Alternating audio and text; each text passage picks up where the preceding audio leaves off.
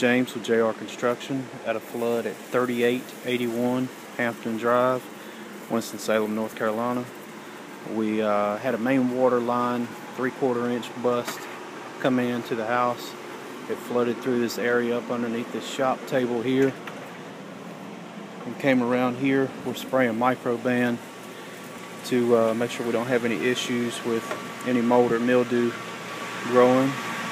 We tore the carpet out in here, went into the vinyl just a little bit here in the bathroom, and right up to the steps here, came through this wall here where we pulled the base on the other side here. Then emptied this closet out through here where we had the Dripod drying it out. Had cut out a little sheetrock there where it was so saturated. And then back over here we moved everything out of the closet, cut the carpet back in here. We have 7 fans, 2 dehumidifiers running on this job, and we will come back tomorrow, check on everything, see how it's drying. Again, this is James with JR Construction.